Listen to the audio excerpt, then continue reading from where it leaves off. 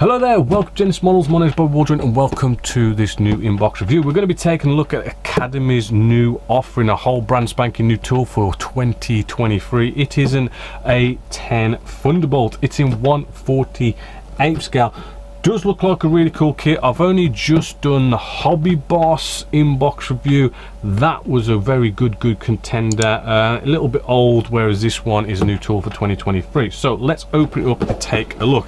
Now it is coming in at around about the £39.99 mark, which isn't far off the Hobby Boss. So price isn't that far off. So let's take a look. This is the first part, which is quite interesting, right? This is, the construction is very sort of different to the Hobby Boss 1/48 scale, and this is where it kind of really sort of starts. It is, we have these, we're kind of seeing it more and more in scale modeling, where manufacturers are going off and instead of doing your traditional two molds coming together, inject it with styrene plastic, we're kind of having this kind of like multiple molds coming together to create things like this. This is our real part of the fuselage, and it is basically totally closed off as well. What you have with these kind of molds is you'll find that yes, there is like a join line sort of running down. Now we do have, hopefully as you can see there, you can just see that join line running all the way down the spine there, and then you got one running all the way along there. I must admit, the one here and here is hardly noticeable. You could get away with it, but yes, the top one you're going to want to do a little bit of, say, filing, sanding, just to kind of smooth that off, which isn't so hard if it wasn't for the fact that we've got this gorgeous surface detail. If we kind of try and look close, we have all this lovely raised rivets where they're due, and there's lots of it, as well as very crisp recessed panel lines as well. So yes, you've got to take care of that join line just there, which isn't hard, but the problem's going to be is all this very fine raised rivet work that's along there. I do believe in my Apache video we did go over on how to make your own raised rivets, so that's probably a good one to go check out. But yes, looks so nice. Then this is even cooler as well. We've got our engine section just here. Again, we've got this whole one piece thing. I did see, yes, we've got our join line is along here, which actually there's not major detail where that join line is, so that should be quite easy to take care of.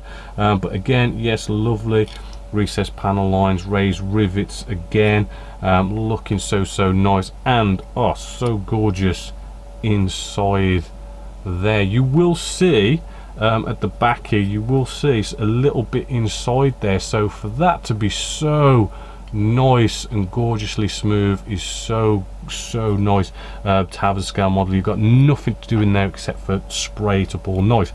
So yeah, very impressed so far with that. Moving along, we have a couple of bits and bobs to get through. Right, I haven't seen how many weapons we've got with this kit, but you want a lot, to be fair, because we've got lots of options. Right, looks like we've got two duplicate sprues just here, so whatever's on here is a duplicate. So we look like we have what seems to be like two Mavericks by the looks of it. Looks like we have 2, 3, 4 bombs, 2 sidewinders, and 2, 3, 4 bombs. I do believe you get quite a bit more weapons and firepower in the Hobby Boss one, but yes, the detail on these weapons are looking good. Our air intakes and the fans, our rockets as well, we've got multiple choice going on here. Again, very sort of well detailed with that. Some more fans as well. The wheels looking very sharp and crisp. That's two halves to make one. Very cool as well. Pilots, I must say, I am missing the days where you kind of always seem to have pilots with kits, and they seem to not be doing it so often. So it is really good to see pilots, and as you can see, you know, all sorts of kind of webbing going on there. Where's his head? we got options here. We've got a head just here, which we can just make out eyes, mouth, nose, but we've also got visor down as well, so that is quite cool for them to give us a option. Very, very nice indeed. So as I say, 2 sprues of them. We also have a few little bits and bobs going on here. Mainly we've got our instrument display panel. Looking, that is so lovely and crisp. Raised recess detail, cannot grumble with that instrument display panel. Even a bit more detail for our cockpit, again so crisp. A few little bits and bobs. We've got, I do believe this is our wheel well for the front landing gear. And you know what, that is a lot of lovely detail inside there. I mean, all sorts of raised rivets and recesses and all sorts of good stuff in there. Really cool detail. We then have the bottom fuselage front nose section, right? Again, same level of lovely detail with raised rivets where they're due, recessed ones and recessed panel lines. Looking really good there. Flip this over. Ejector pin marks, I don't think these are going to be a problem at all, so we ain't going to worry about that. Next sprue. Alright, we have 2 screws in this bag. Let's get this out nicely. First off, let's take a look at the front nose section. Alright, so we have our fuselage front nose section again. Lovely detail. As you can see there, lovely surface detail. I think that's probably going to be one of the big differences with the Hobby Boss and this Academy one. It's the surface detail is better. I mean, the Hobby Boss one is still good, but this is still rather nice. A bit more internal detail here as well, with no ejector pin marks, nice rib work, a few little bits of detail here and there. Pylons, they are looking good surface detail like the rest of the kit. Bit of ejector seat on here, as you can see, loads of intricate detail with that also. What else we've got? Some more wheels, right? Again, crisp detail there also. We have our cockpit tub, bags and bags of detail with the buttons, all sorts of raised detail going on with that and recessed areas, right? As you can see, I mean, that is going to make a very sort of well detailed cockpit by the looks of this. I'm seeing a lot of detail for the cockpit. Very impressive. Just checking on any nasty ejector pin marks. Ooh, okay. Just on our pylons just here, you might just be able to see we've got ejector pin marks in places that you wouldn't want them to be. Little bit of a shame, and yes, the rest of these pylons have them as well. That's such a shame. I mean, this was looking, I mean, it's still a damn good kit. I'm not going to completely knock it just for a couple of ejector pin marks, but you know, it's a shame for something such a new mold to still have those kind of schoolboy errors, so to speak. Where's our landing gear bits as well? Have we got? Yes, I'm even seeing, you can just see tiny ejector pin marks on the landing gear as well. Such a shame. Yeah, it was looking such a good kit. I mean, the only thing I can fault is those ejector pin marks now. Apart from that, it is all looking good. So next sprue, we have what looks to be a nice big fat fuel tank, as you can see. Lovely detail, surface detail like the rest of the kit. And we've got some sensors on here and some rockets. Lovely surface detail going along with that. Next set of sprues, oh, we may as well just jump straight into it. We have our canopy. If you could sort of see that, we have, you know, nice crystal clear. Does look like there is, yes, there is a join line going all the way down the middle there, so that's something to you know, sand out, you know, polish up and get just right. Just put up to the light. Maybe slightly a little bit rippled, but looking pretty crystal clear. You shouldn't have any real problems with that. moving along, our last sprue now. This is where we come in with the wing section. Right, so some pretty big sprues to show off here.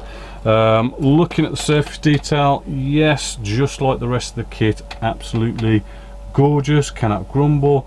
Nice bit of internal detail there for the landing gear area. Top wing section, right, very crisp recessed panel lines, loads of lovely detail.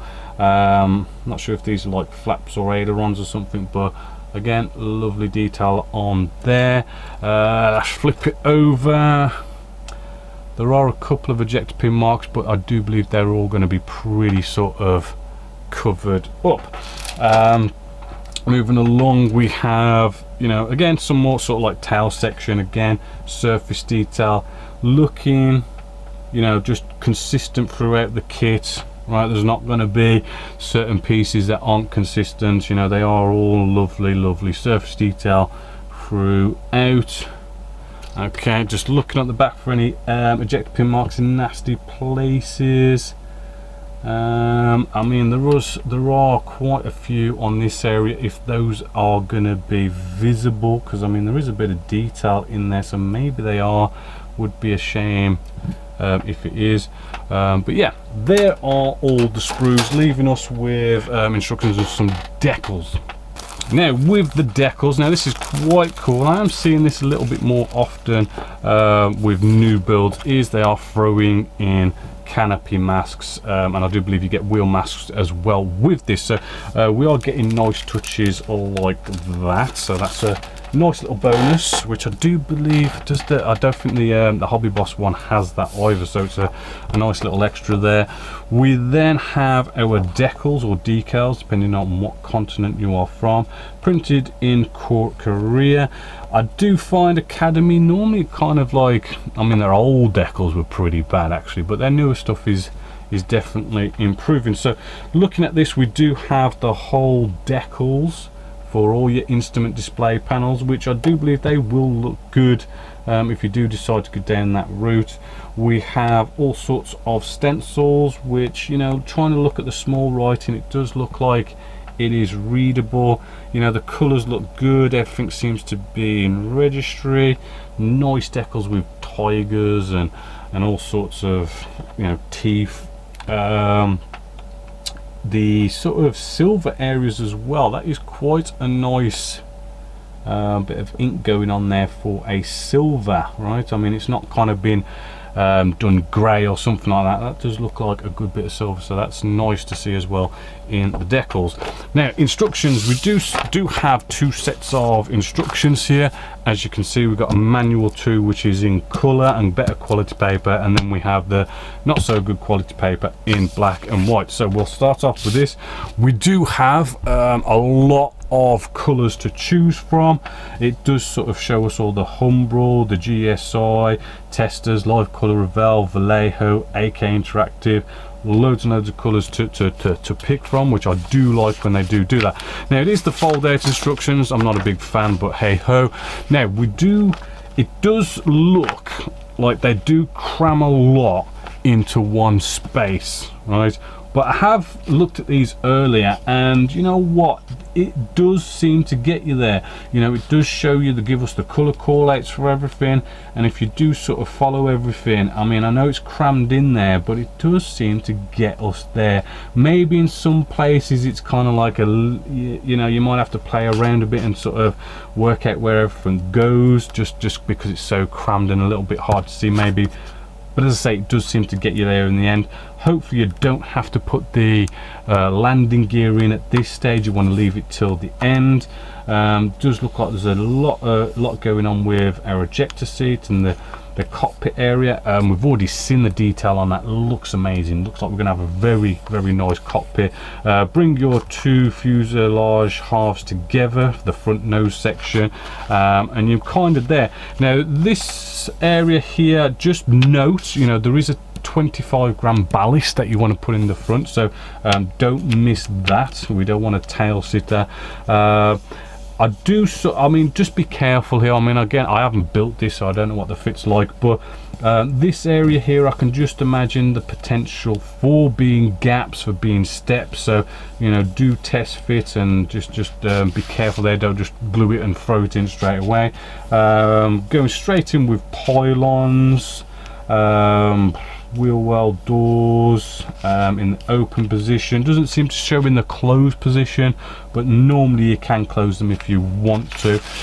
Then we have all our bits like, say, sort of like ailerons and flaps and all this kind of stuff. Does not look like the tail section is going to have posable parts, but it does look like we can open and close a few things in regards to like the flaps and ailerons and stuff like that.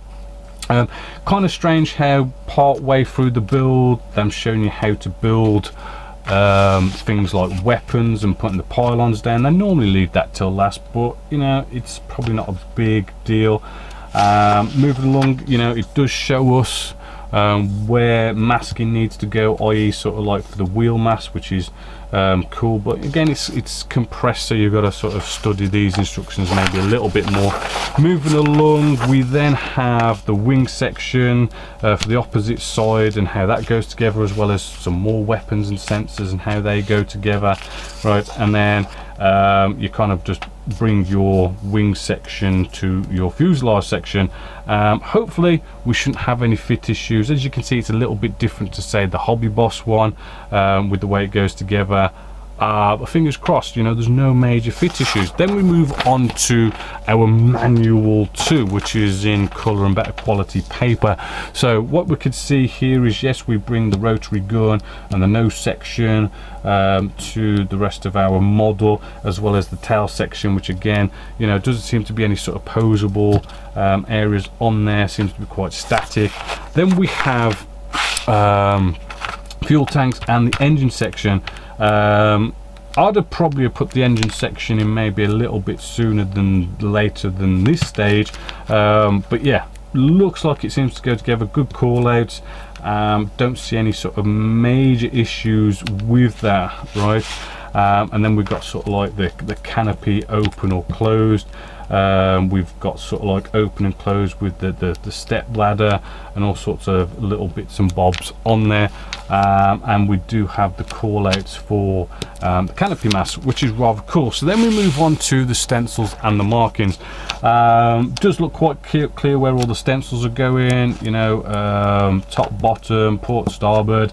Nice how they kind of show us the sort of non-slip coated areas. Nice little note here about sometimes that can be dark, which is cool.